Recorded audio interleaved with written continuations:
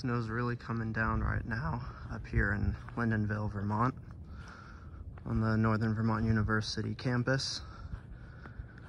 Snow is really sticking to the ground right now. Total accumulations, I'd say probably no more than an inch, but it has been sticking pretty well ever since it started over the last hour and a half or so. Really nice stuff.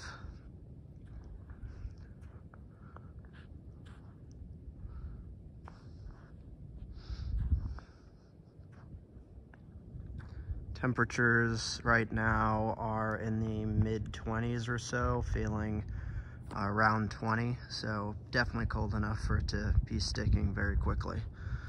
However, it's not going to be sticking all too much. Not really expecting much extreme accumulation.